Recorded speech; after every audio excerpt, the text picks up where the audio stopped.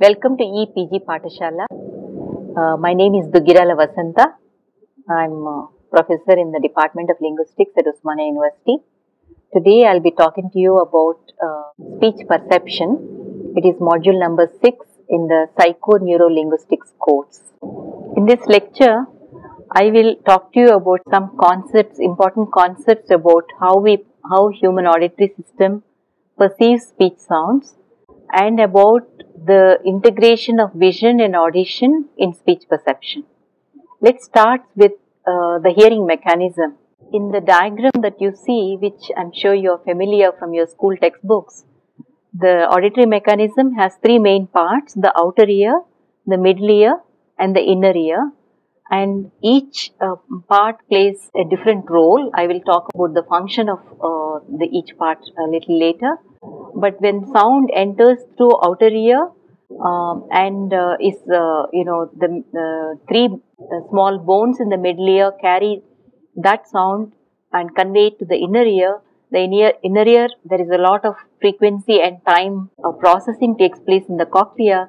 The eighth auditory nerve takes the information from cochlea to the auditory cortex, as you can see in the next picture on cochlea to auditory cortex pathway. That is, from cochlea, the sound travels through many subcortical structures through brainstem and midbrain, and then reaches the auditory cortex, which is in the temporal lobe of both hemispheres, right and the left hemispheres.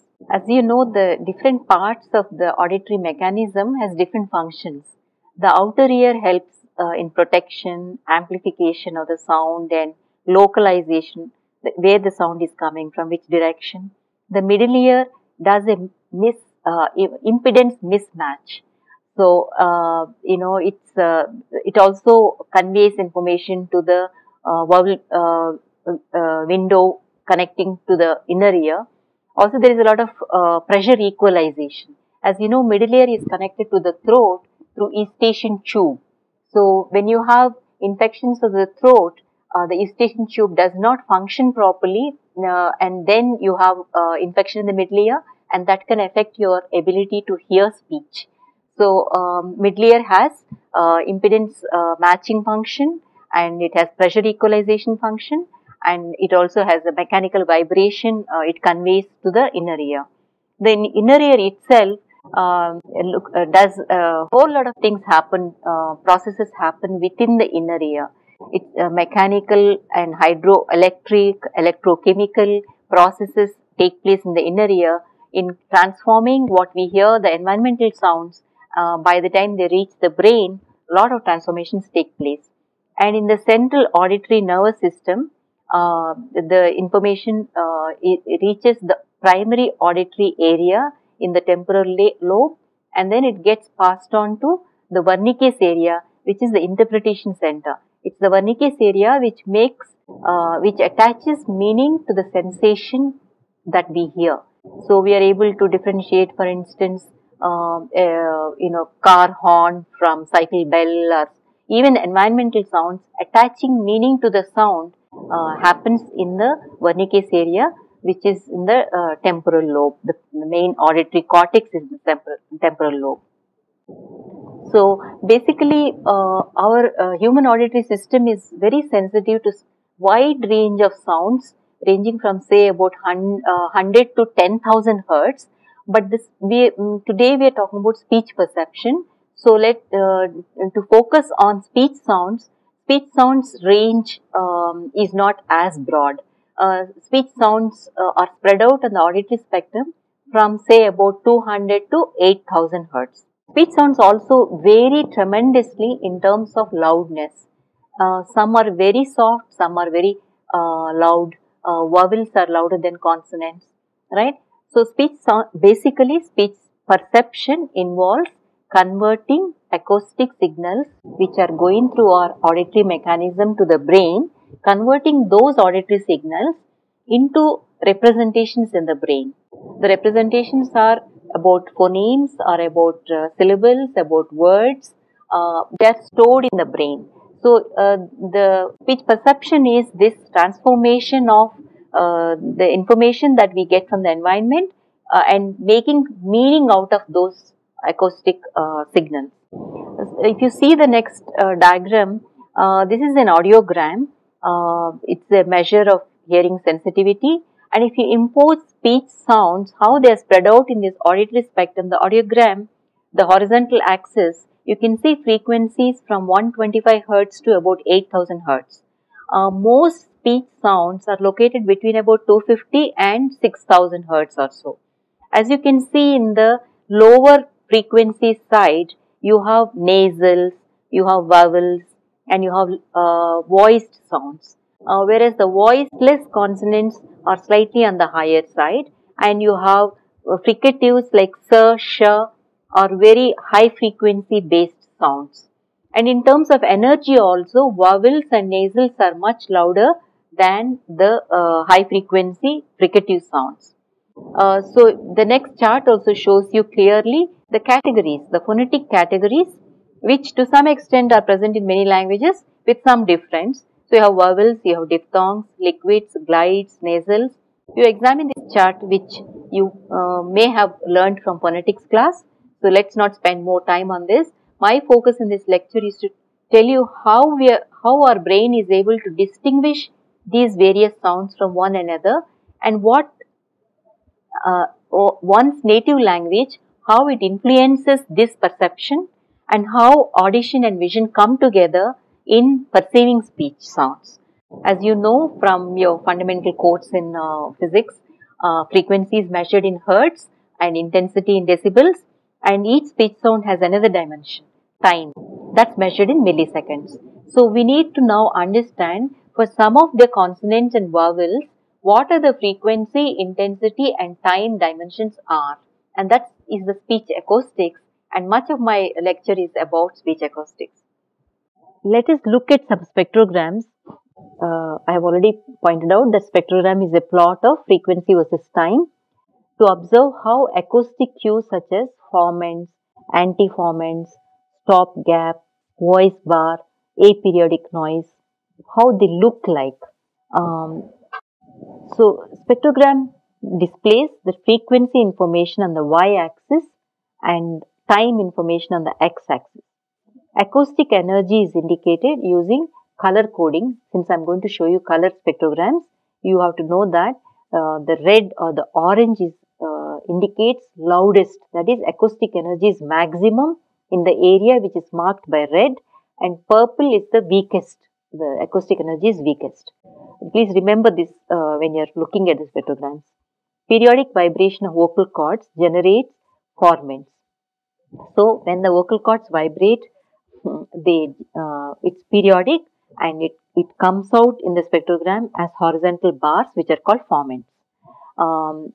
Nasal sounds like n and m also have formant-like structure, but if you see in the spectrogram, you see that there is not that much acoustic energy and they are weaker. You will not see red colored antiformants associated with nasals. Aperiodic noise is associated with fricatives. So now see on the screen, you have a spectrogram showing nasal antiformants. So the word is mit. There is antiformants just before the vowel e in mit. You see there is not that much energy in the antiformants, and then you have the horizontal bars in red. So that corresponds to vowel e, which is very loud, and therefore you see red colored bars, 3 of them. And then you have stop gap. There is, because the word is ending in voiceless plosive, so there is no voice bar. It is called stop gap. And then the t, mit, is released. The plosive t is released. So this is called release burst, the last part of it. So this bottom spectrogram is a word, is a spectrogram, it corresponds to the word moss. So the acoustic cue, which I said aperiodic noise, is very clearly visible here in the rightmost side of the spectrogram, where you don't see formants at all. It is aperiodic noise, it corresponds to fricative S. Fricatives and affricates produce aperiodic noise. So you can see aperiodic noise. And MOS, the vowel again is producing the formants here. So in this spectrogram, you have seen antiformants and you have seen formants. You have seen stopgap in relation to voiceless plosives. You have seen aperiodic noise which correspond to fricatives. Then you have next spectrogram corresponds to NAB. Okay. So notice the antiformants corresponding to nasal consonant na, again very weak. Formants corresponding to the vowel a, voice bar corresponding to ba, burst corresponding to release of ba, right? But what about not many of our words also have diphthongs. So what happens when we produce a diphthong? The concentration of acoustic energy for vowels is reflected as horizontal bars, which we are calling formants, right? But when the diphthong, it's a changing quality of the vowel, right? So you see a movement in the formant. So the formants move when a word has a diphthong. For instance, a word like preempt, you see the spectrogram next. You see the formant is moving. Native speakers of English, for instance, any English word that starts with p, t and k, they pronounce it as p, t, k. We don't do that, but they do that. That's their phonological rule. So when that extra puff of air has an acoustic cue, we can show physically what happens when you aspirate a sound. Now, the acoustic cue that you have to learn, it's very important in acoustic phonetics, is called voice onset time. The time difference between the release of the plosive and the time when the vocal cords vibrate is what is known as voice onset time. This voice onset time is much longer for voiceless consonants compared to voiced consonants. So it can be measured in milliseconds, and the voice onset time differences to distinguish voiceless plosives from voiced plosives differ from language to language. They are not fixed, they differ. So voice onset time, in the next diagram that you see, the first topmost one, for instance, is a diagram which is saying there is a closure phase. Every plosive there is a closure phase when the lips are closed, pa or ba, and then if the vibration starts during the blocked, when the lips are still closed, if the vocal cords vibrate, then you generate what is known as voiced plosive, which is bha or dha or gha. These are the sounds which are like murmur. These sounds are not there in English. It makes no sense for them, for English people to understand what is bha or what is dha. But it is very important in Hindi and Telugu and many of our languages. We make a distinction between ba, bha, da, dha, gha, gha. Right? So the first diagram says voicing starts even before the release of the closion. Next level, you have voiceless unaspirated plosives. We also say pa without aspiration. Pa, palu. Palu we don't aspirate, right? So voiceless unaspirated, it's there in English also, but in certain positions, not word initial position. So in voiceless unaspirated plosives, at the time of release the voicing starts. As you can see, the quiggle is put along with the release. The third diagram is voiceless aspirated plosives. That is the p, t, k, which is very important for English, as I pointed out to you. They don't say ki, they'll say ki in English. We don't do it, but in English speaking people say p, t, ki. There is an aspiration. So that indicates that there is a lag. Even after the release, there is no voicing hasn't started. Okay. So the time difference between the release of the articulators and starting of the voice, voicing, that is vibration of the vocal cords, is what is known as voice onset time, and the brain perceives this voice onset time and differentiates different sounds. So in other words, to summarize what I have said about acoustic cues for different speech sounds, you have formants for vowels, you have antiformants for nasals, you have stop gap or voice bar for voiceless and voiced plosives, you have aperiodic noise for fricatives and affricates. These are only examples of some of the acoustic cues corresponding to different phonemes. But you must realize that each phoneme does not have one fixed acoustic cue. This is what is they are changing all the time. The acoustic cues are not fixed. Our ears and brain perceive these acoustic cues and contrast the meanings in words differently depending upon our native language. Now this is a difficult point and we need to spend some time thinking about how native language influences speech perception. Let's take an example from Hindi.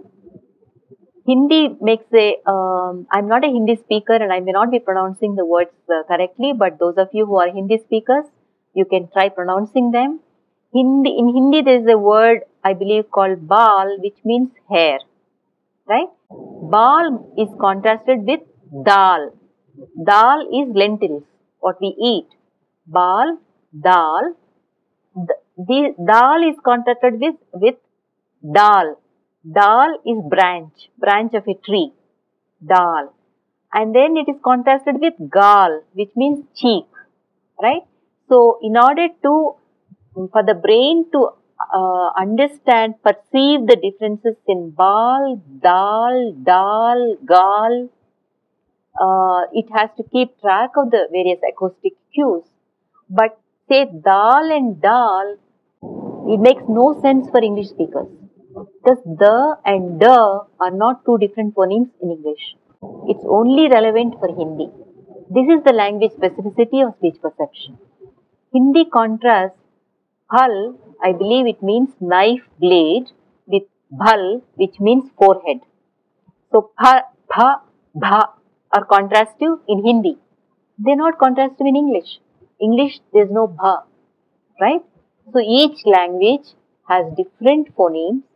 Each phoneme has underlying acoustic cues, and our brain receives these cues, combines them differently to make meaning differences. Ultimately, communication is not about receiving sounds. Communication is about making meaning differences in words.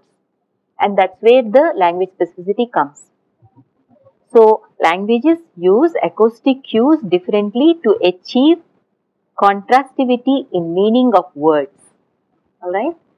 So, you also know that words have clusters in them. You know, kla, samyuktaksharam. In Telugu we say that, I think it's there. Sanskrit also.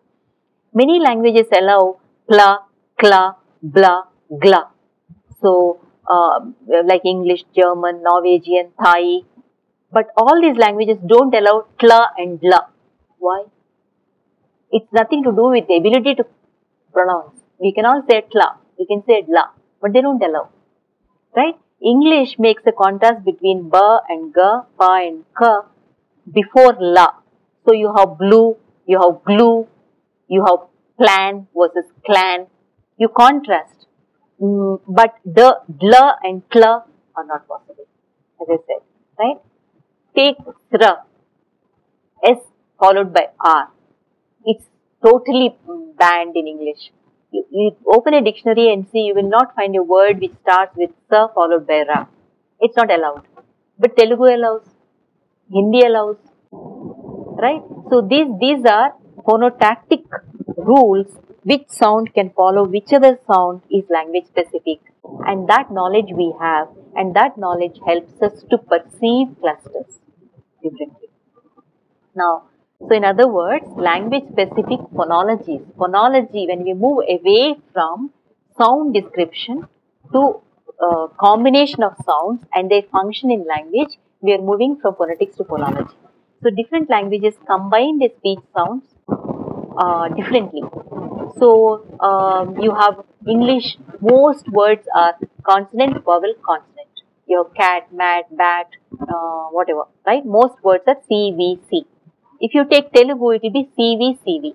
Gadi, Nadi, Chali, Gali, CV are more common. So that fact is again language specific. Syllable structures are, in other words, syllable structures vary across languages and we have that knowledge. There are codas, as I told you just a few minutes back, that onset and coda are two parts of a syllable. What is allowed in the onset position, what is allowed in the coda position differ across languages. Then you have various other factors involving co-articulation and assimilation in fast speech.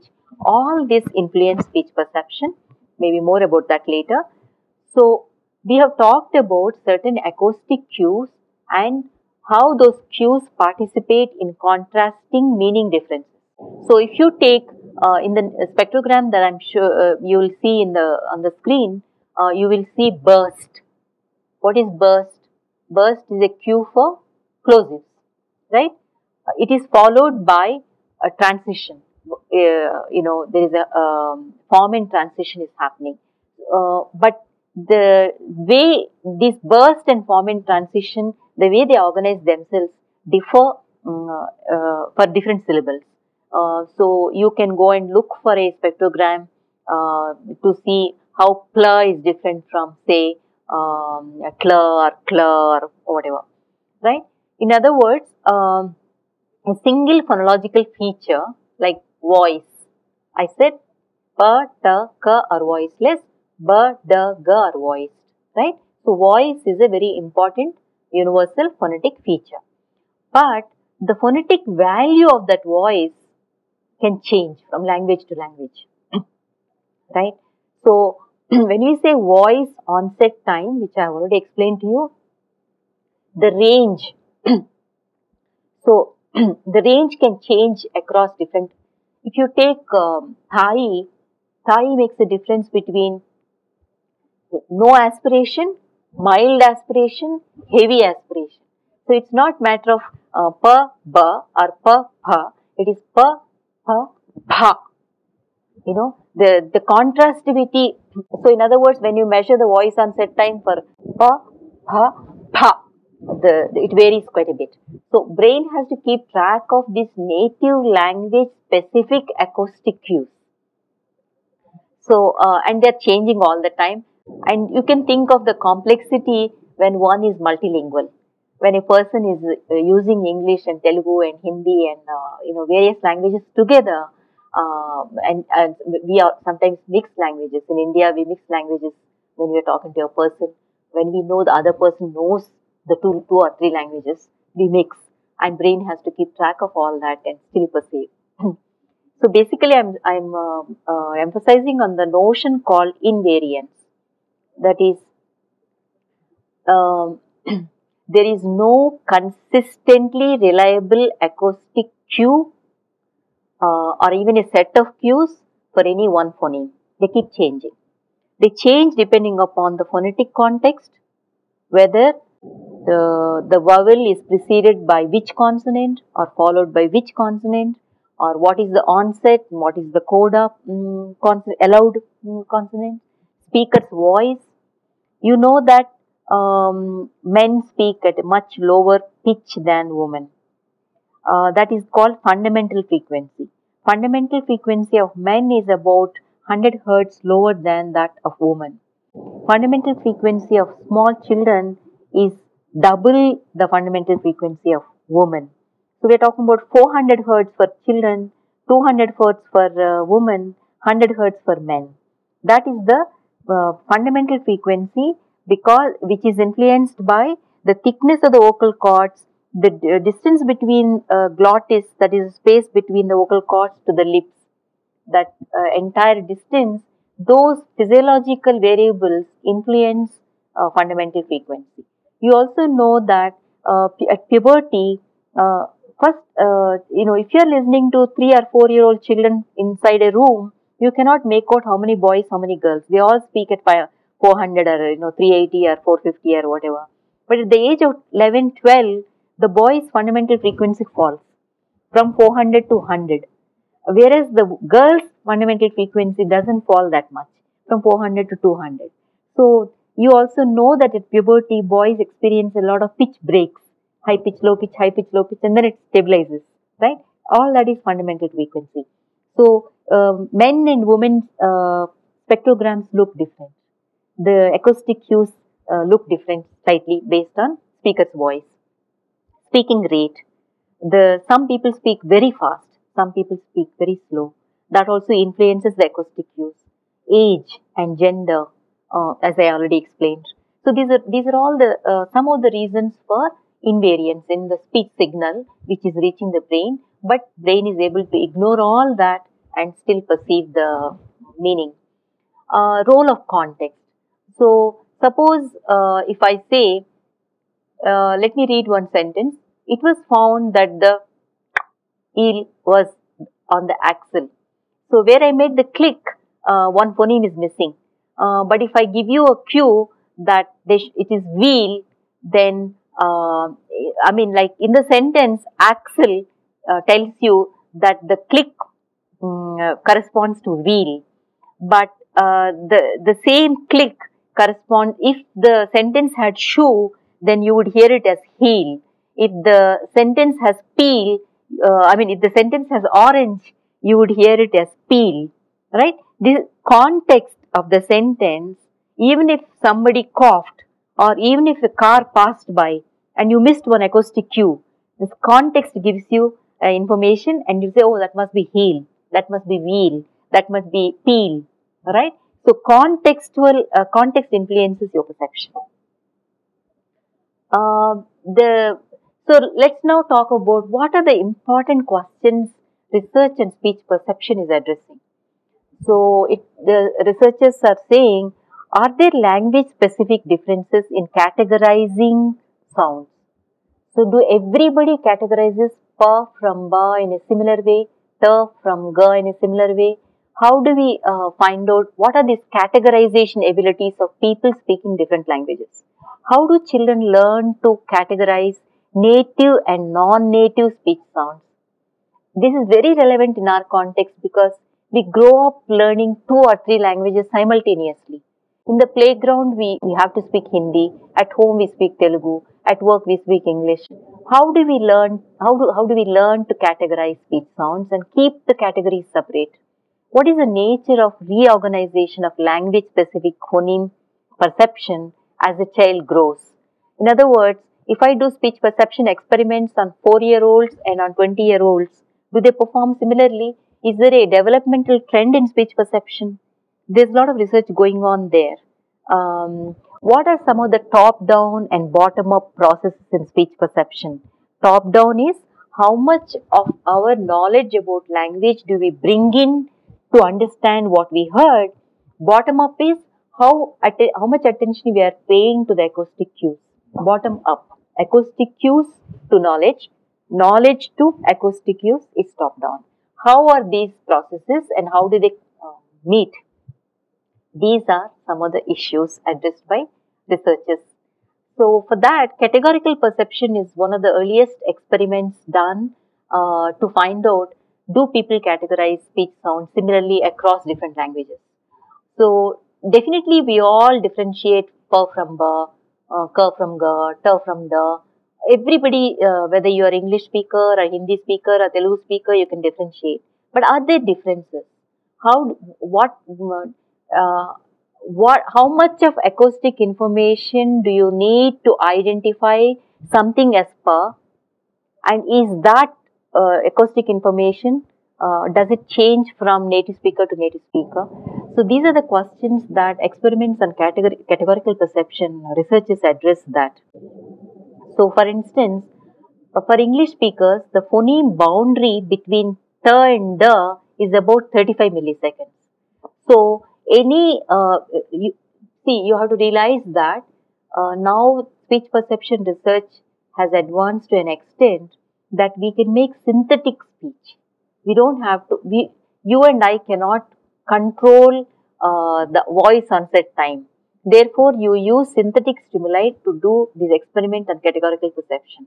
So, if you give to the ear a synthetic syllable with which is of about less than 30 milliseconds, all English speakers call it the, and if it is more than 40, they'll call it the. I told you voiceless has higher voice onset time, voiced plosives have lower voice onset time. But English speakers require 30 or below milliseconds to perceive it as voiced, 40 or more milliseconds to perceive as voiced, right? But this 30-40 thing is not, it doesn't remain for Spanish, from German and from Telugu. Native speakers require different amount of acoustic cues to make the same categorization. Same categorization between two sounds, you require different degrees of acoustic phonetic information. So, in addition to that, if what you are hearing is a word and not a non-word, that influences your perception. It's called lexicality effect. Because our brain is able to grasp the meaning, and therefore you can fill in the gaps. So words are perceived better than non-words. So in the diagram that we are showing you on the screen, there are two, one red line and a blue line. They represent the voice onset time experiments where, so for instance, up to a point, the red line, up to a point you hear one sound, and after that your discrimination ability falls down, right? So this is a weak form of categorical perception exists for all consonants, but vowels are classified not categorically, but it is little more continuous. So when you talk about speech perception, there is continuous speech perception, mostly it applies to vowels, categorical speech perception which applies to consonants, and categorical speech perception is not universal. The acoustic information required to categorize sounds is varies from language to language. Now, not only that, as I said that the phonological principles of a language influences your perception. How do you explain this? Let's take, for instance, for both Korean and English speakers, the vowel transitions, remember the formants either go up like this or come down like this, those are the transitions. The vowel transition information is very important for both Koreans and English speakers. They signal differences in place of articulation, whether you are hearing the which is forward or ka which is back, right? Place of articulation information is signaled by formant transitions, and they are important for Koreans and English. But speech perception research has shown that Korean listeners are better able to identify consonant place information from transition stimuli alone than American listeners. Alright. In other words, that acoustic cue called formant transition is more salient in Korean than in English. This has to do with the functional load of phonological contrast among tense, lags and aspirated stops in Korean compared to English. In other words, you have phonological categories, phonetic categories, they all have acoustic cues, but the acoustic cues contribution to contrastivity varies from language to language. So, the conclusion is speech perception is language specific, alright. Speech, but I said phonology influences speech perception. Now, the other way is also possible. Speech perception influences phonology. So, for instance, there are some contrasts which are very weak to hear.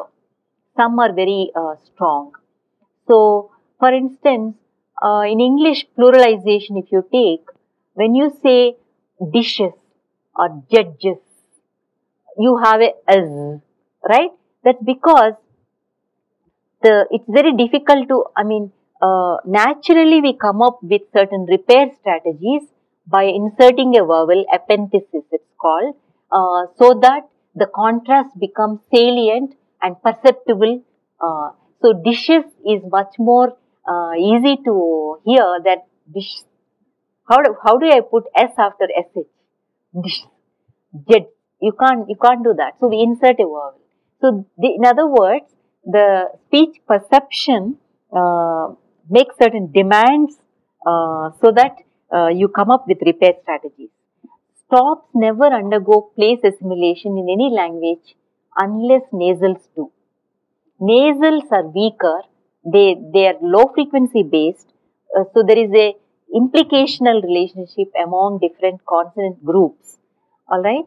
So, because nasals have weaker acoustic cues, they are very weak. Therefore, in fast speech, we say, when we say did you, we don't say did you. We don't speak like that. We say did you. This is j. Did you eat? Right? This is assimilation.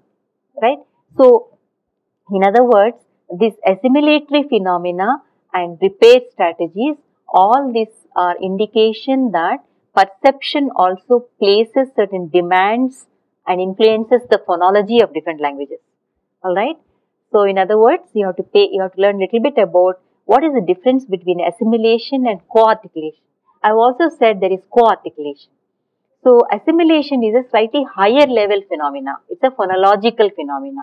Co-articulation is more mechanical, biomechanical, lower level process. So, in order to understand this, in your module, I have given a task for you. I worked out one example. I said, when you say in peace, we don't say like that, in peace. It's actually becoming ma. It's not in peace, it's in peace. So, that's called labial assimilation. I wanted you to work out 4 more words. In vain, one thing, that car, like you.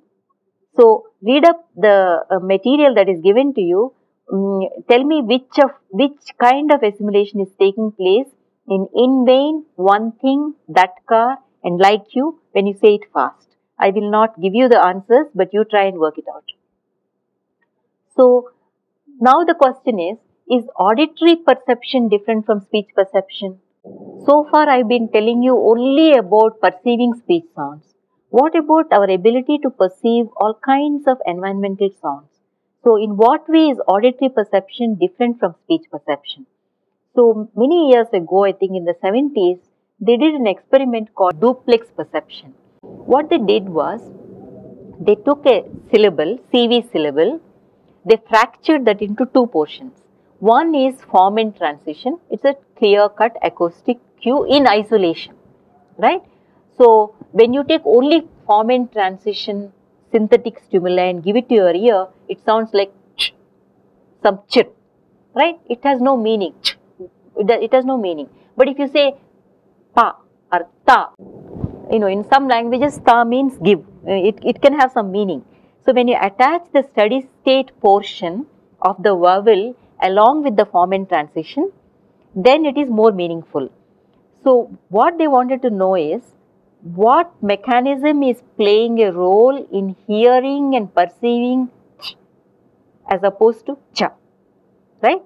So, you look at the spectrogram we are showing you on the screen. The circle shows transition of the third formant alone given to the left ear, and then everything else is presented to the right ear. That is transition plus the formant which contains the vowel information. The entire information is given to the right ear, and left ear is receiving only the formant transition which sounds like ch, ch or whatever. So, I believe listeners heard both. So, what does it mean? What sense to make about duplex perception? What the researchers are saying is, there is an auditory mode of perception for environmental sounds which brain receives from both the ears, integrates it and makes sense of it. But there is a phonetic mode which is language specific, and that information is processed better from the right ear. Why right ear? From right ear, it goes straight to the left hemisphere. In majority of the people, speech and language is understood and processed by the left hemisphere. So, the right hemisphere receiving all the information is processed like speech, made sense of like language. So, that mechanism is there. At the same time, we can also hear like that, those sounds. So, this is what is called duplex perception. Both categorical perception and duplex perception are cited as evidence that speech is a special module present only in human beings and at birth, right? So, both these experiments are endorsing modularity, alright. Now, okay, so far what we said, to recapitulate, we are saying acoustic cues are important, but there is no one acoustic cue underlying each phoneme. Acoustic cues combine differently to make meaning differences. Contrastivity, language specific contrastivity is produced by different combination of acoustic cues which the brain is able to perceive. There is some amount of information coming from auditory perception, but a special speech module must be present in the left hemisphere, which is capable of processing language specific speech information from speech sounds. That is a phonetic module. Speech is special is the argument so far. But there is also phonotactic constraints which influence speech perception. There is perceptual assimilation. You may have heard that Japanese listeners and speakers, they don't make a distinction between r and l. To them, when somebody is saying r and l, they have only one percept, right? It's perceived as r. But when presented with a, so what happens when they hear drama? When Japanese people hear drama, they report hearing the do ra ma. They insert do. The da and ra cannot come together in Japanese. So, what did you hear? Drama, do rama. They will even pronounce it as do rama, they hear it as do rama. In other words, the listener perceives illusory phonemes. Phonemes which don't exist are perceived because your language forces you to listen according to the principles of your language, which are relevant to your language, right? So, they are able to now talk about, there is a phenomena called McGurk effect. It's very interesting, and on the screen you will see a website. If you go on the website, they will actually give you a demonstration of how this McGurk effect works. Basically, it is named after Harry McGirt. When you are made to listen auditorily ba, at the same time you are forced to look at the lips which are saying ga, you report hearing da, alright. So, in other words, what happening, magnitude of this effect is influenced by competence in lip reading, of course, and also listening conditions. If there is a lot of noise, you will pay more attention to the lips. So, you first look at the website, have a demonstration, but what is the explanation for this McGurk effect? Vision plays a role in the perception of differences in place of articulation.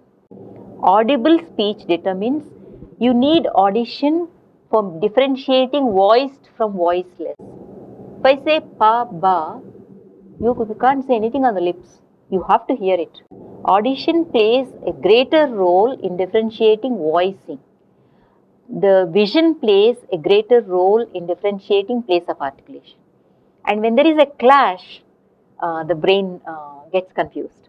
The two modalities get fused and support perception, resulting in the or g or whatever. The brain tries to find the most likely stimulus given the conflicting cues. When there is a conflict between vision and audition, it just settles for the most likely one, right? In other words, maybe the audiovisual integration is taking place pre-lexical stage. That is, even before you reach the mental lexicon, this confusion is happening and brain somehow. So, this brings me to the summary of my lecture today. There are just 4 or 5 points. I will just repeat that. There is considerable variability among acoustic cues that underlie perception of different speech sounds. That is, there is no one acoustic cue relating to one phoneme and the other way around also. You can have one phoneme with many acoustic cues, or you can have one acoustic cue for many phonemes. So, there is a lot of variability. Categorical perception and duplex perception support mota theory of speech perception by holding that there is a close relationship between speech production and speech perception. Alright. Perception of language specific phonemic categories is influenced by lexical knowledge, knowledge about words, our mental dictionary. What we know about words influences the way we perceive phonemes also. And it is language specific. Both auditory and visual modalities contribute to speech perception and the degree to which we understand the intended message. And I only dealt in this lecture, I only talked about how the focus was on speech sounds. But in real life, we don't hear individual sounds. We have to move into words. And the next next module deals with word recognition. I hope the main gist of what I have tried conveying to you, you have understood.